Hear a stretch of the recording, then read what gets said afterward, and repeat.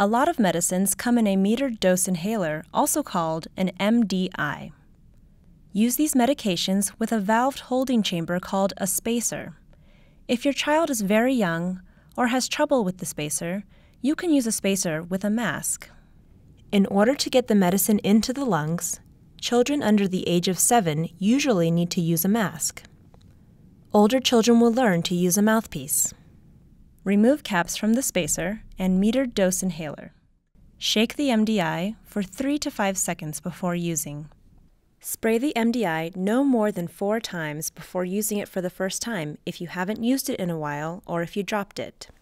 This is called priming the MDI. This does not count as a dose of medication. Insert the opening of the MDI into the rubber-sealed end of the spacer. The mask should be attached to the other side of the spacer. Stand or sit up straight. Place the mask over the child's nose and mouth, making a tight seal. Have your child breathe out. Press the top of the MDI so it sprays into the chamber. Only press 1 time.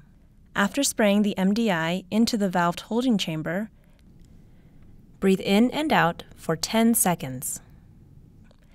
You can watch the valve move in and out to make sure your child is breathing in the medicine.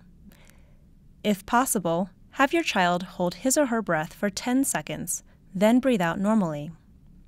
Wait 1 minute and repeat as prescribed for a minimum of 2 puffs.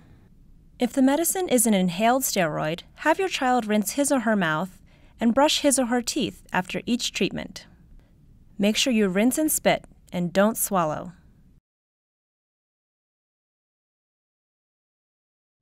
Clean the spacer and mask once a week. Remove the mask and take apart the spacer before cleaning. Wash the spacer and mask in hot soapy water. Do not place in the dishwasher. Remove them and rinse with clean water. Allow it to air dry on a clean paper towel. Each week, clean the small hole inside the MDI with a wet Q-tip. This will prevent the hole from getting clogged with medicine.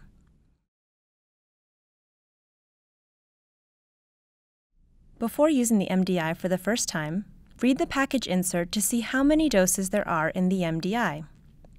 Many new MDIs track doses with counters. If your MDI does not have a counter, mark each dose on the plastic cover. When the counter reads 0, get a new MDI of medicine from the pharmacy.